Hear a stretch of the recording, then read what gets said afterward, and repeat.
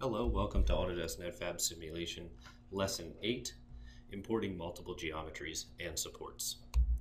So in previous lessons, we went over how to use your own machine parameters to run simulations on full geometries, but we always limited that to just running the analysis on a single geometry without support structures. So we're going to expand upon that a little bit, and the objective of this lesson is going to be to show you how to import multiple CAD geometries and also import support structures for those geometries. So we'll launch NetFab Simulation and we'll use the Import button to bring in our first geometry. And that's a part. So we'll hit OK. So you see we have one part. Now we'll use Import again to bring in a second part. So now we actually have two parts on the build plate. So now, if you remember from lesson 7, we've already simulated this part, and we identified that if you try to build this, you're going to experience recorder blade interference. So we know we need support structures, at least for this guy. So we'll go ahead and bring in supports for each of these geometries. So the support structures that I made in NetFab Core and exported as STLs, this guy had supports that was a grid type support with a volume fraction of 30%. So we'll enter in a 30% volume fraction, and we'll bring that support into the analysis.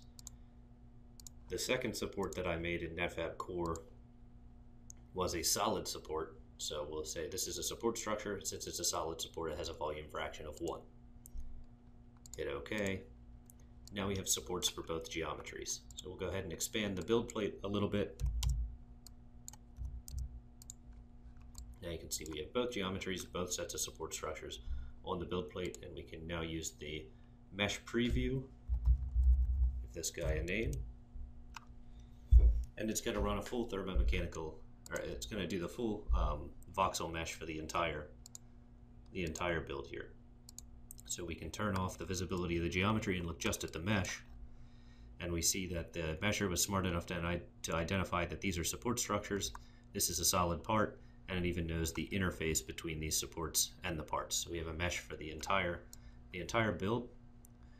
So we'll go ahead and hit solve, and this will run a thermomechanical analysis for both of these geometries and the support structures.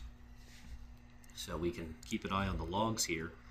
Now you'll remember the geometry that we did in example 7 experienced recorder blade interference. So we've now used the knowledge we gained from that simulation to actually add support structures to that part.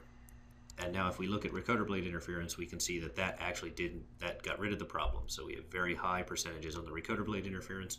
We no longer have a build failure on that geometry. So we can hit OK. And now the first thing we'll do, we'll gray out the displacement results and look at structure type.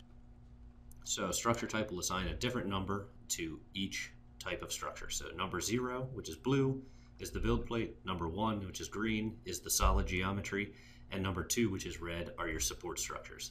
So we can actually see this build up through the entire process. And we can also look at the displacement results, the plot settings to get a better scale here.